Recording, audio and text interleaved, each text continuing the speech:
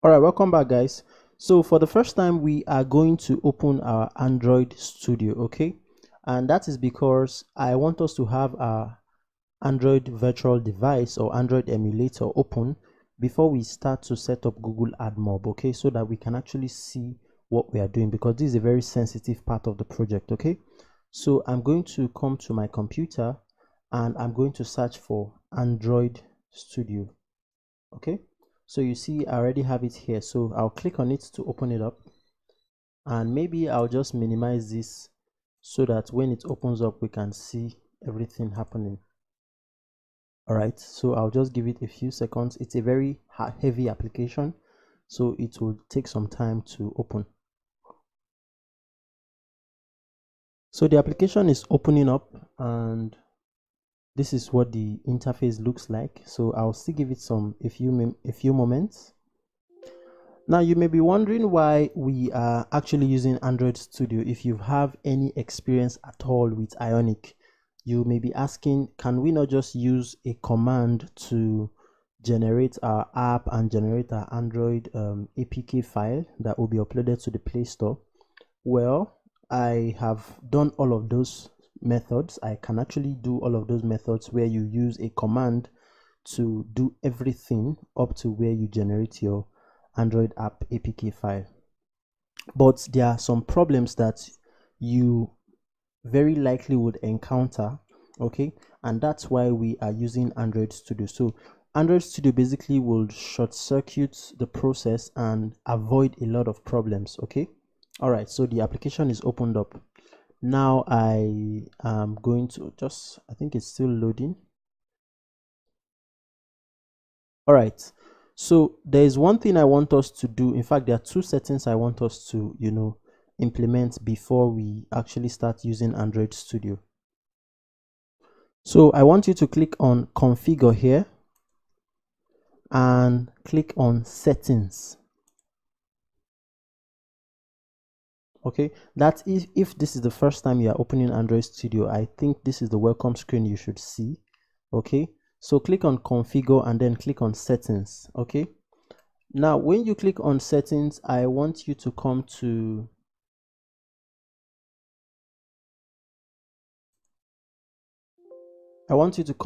appearance and behavior. Okay, so that's the very first one here and it's already open. So maybe your own might be like this. So just click on appearance and behavior and then look for system settings, which is what we have here. Okay, and when you click on system settings, I want you to come here and look for reopen last project on startup. So let me just take a look. So this very first one here, reopen last project on startup, and I want you to uncheck it. This will ensure that every time you open Android Studio, you can see that welcome screen. When you uncheck it, go ahead and click on apply. So if I maybe check this, you'll see that the apply button is active. So when you uncheck this, go ahead and click on apply and then click on OK. And then every time you open Android Studio, this will guarantee that you should at least see this welcome screen, which is important for our setup. Okay, so that's the first. All right, the next thing I want us to do is to actually download a virtual device, an Android virtual device that's known as AVD, or what is popularly known as an Android emulator, which is simply a device a mobile device that exists inside of your computer. So but before we go ahead and download that, I want us to actually check if our computer is enabled for that kind of feature. So I would bring up my toolkit, and here you see for where we want to test on Android emulator, the first step is to check if your computer can run Android emulator. I'm going to show you how to do that, but if you want to read more about it, you can just click on this link and it's open in a new tab and show you more details. Okay, so but to do that, all you need to do is to come to your computer and search for Task Manager. Okay, so this is Task Manager here. The second way you can get to Task Manager is if you right click on the bottom bar here, you will see Task Manager. Okay, so I'll open Task Manager and just give it a few seconds, and I'll click on performance. Okay, so this is it right here.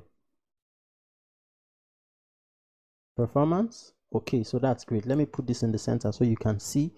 Now when you click on performance, if you come down towards this area here, you would see virtualization, and for me it's set to enabled.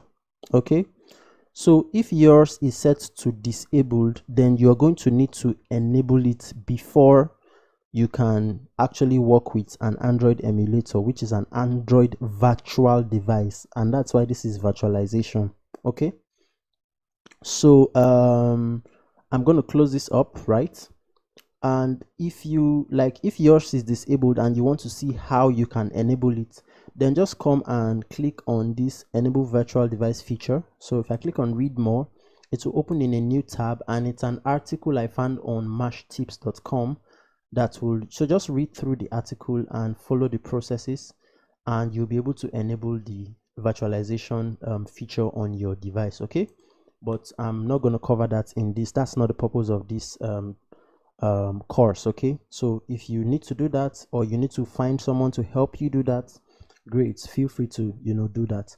But when you're done with that and you check and see that the virtualization is enabled, you can then come here to your Android interface and click on configure one more time, and then select AVD Manager, which is Android Virtual Device Manager, and click on it.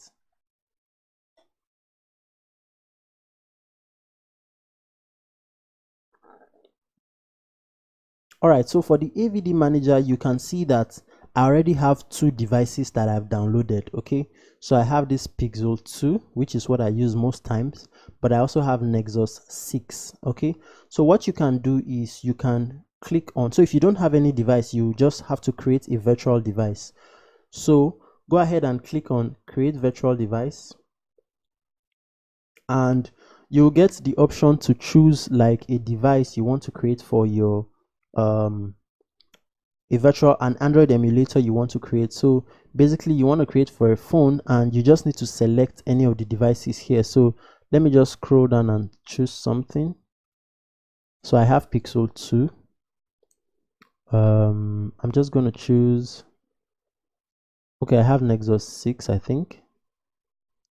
I really don't know what to choose. Maybe I'll just choose another Pixel. Okay, so, or maybe I'll choose Nexus 5. So I'll just choose this Nexus X. Okay,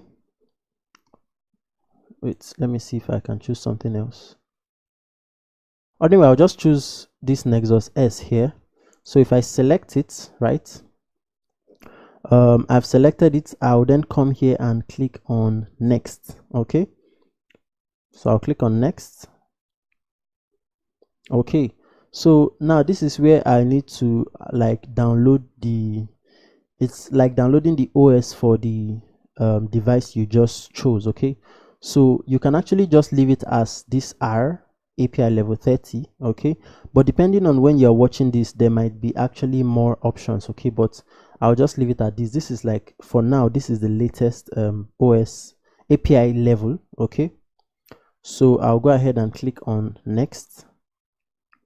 Okay, and then you can choose to modify the name of the device. So maybe what I'll do is I'll just delete this API 30 and just have Nexus space S. Okay, so there's a space there. All right, so I'll then click on finish. Okay, so finish here, and when I do that, it will start to download the Android virtual device. Now this download process actually takes time. Okay, and you're going to have to be patient and wait for it to finish downloading before you can use it. Okay, so but I already have like two devices on my Android virtual device manager, so I'm just going to use one of them. Okay, I'm not going to wait for the process to the new device to download. I'll just use the previous one I downloaded. Okay, but just go ahead, download it, and then you can code along with me. All right, so I would I can just minimize this. Okay, All right, I don't want to close that. I'll just minimize it. I have internet, so it will download. All right, so in the next lecture, we are going to see how we can, because this is already 10 minutes long, we are going to see how we can open our virtual device without even going through Android Studio. Okay, so that's what we're going to see in the next lecture. All right, see you there.